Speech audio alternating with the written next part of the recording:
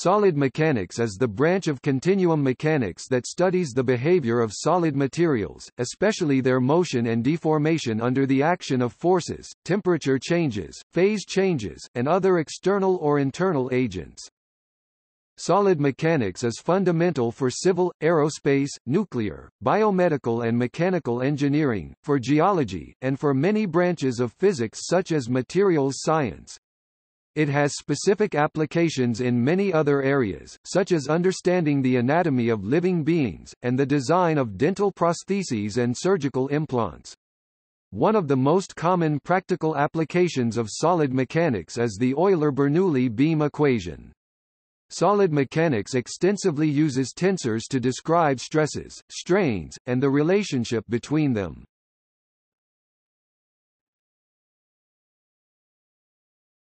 Topic: Relationship to continuum mechanics. As shown in the following table, solid mechanics inhabits a central place within continuum mechanics. The field of rheology presents an overlap between solid and fluid mechanics.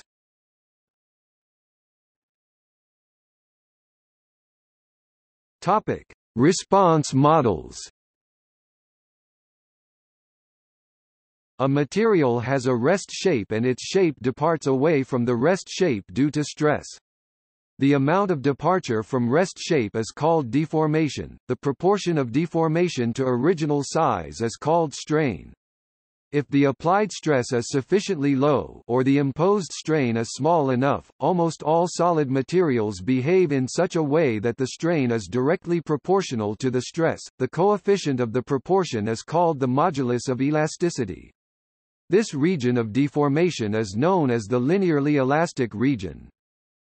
It is most common for analysts in solid mechanics to use linear material models, due to ease of computation. However, real materials often exhibit nonlinear behavior. As new materials are used and old ones are pushed to their limits, nonlinear material models are becoming more common.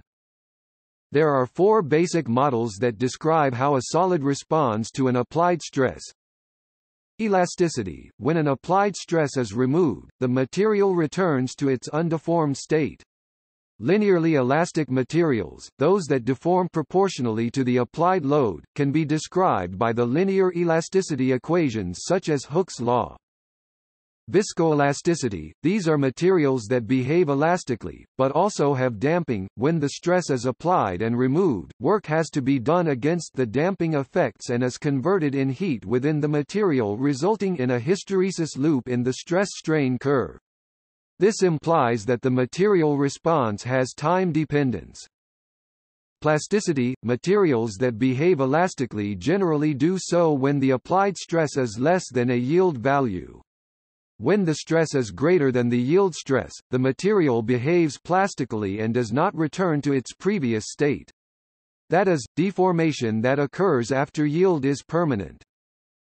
Thermoelasticity: there is coupling of mechanical with thermal responses.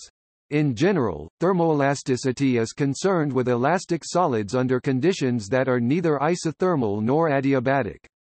The simplest theory involves the Fourier's law of heat conduction, as opposed to advanced theories with physically more realistic models.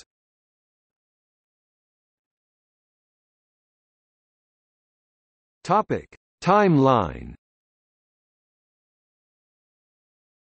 1452 to 1519 Leonardo da Vinci made many contributions. 1638 Galileo Galilei published the book Two New Sciences, in which he examined the failure of simple structures. 1660 Hooke's law by Robert Hooke. 1687 Isaac Newton published Philosophiae Naturalis Principia Mathematica, which contains Newton's laws of motion. 1750 Euler-Bernoulli beam equation. 1700 to 1782 Daniel Bernoulli introduced the principle of virtual work. 1707 to 1783 Leonhard Euler developed the theory of buckling of columns. 1826 Claude Louis Navier published a treatise on the elastic behaviors of structures. 1873, Carlo Alberto Castigliano presented his dissertation, Intorno ai sistemi elastici, which contains his theorem for computing displacement as partial derivative of the strain energy. This theorem includes the method of least work as a special case. 1874, Otto Moore formalized the idea of a statically indeterminate structure. 1922, Timoshenko corrects the Euler-Bernoulli beam equation.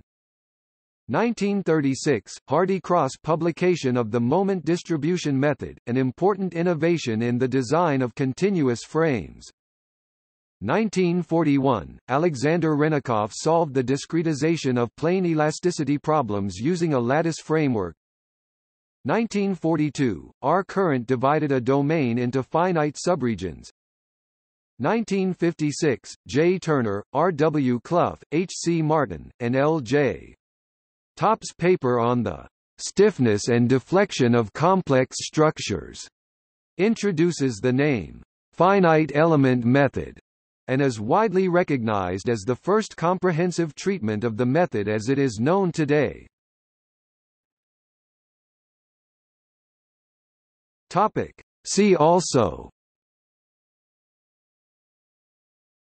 Strength of materials, specific definitions and the relationships between stress and strain. Applied mechanics. Materials science. Continuum mechanics. Fracture mechanics.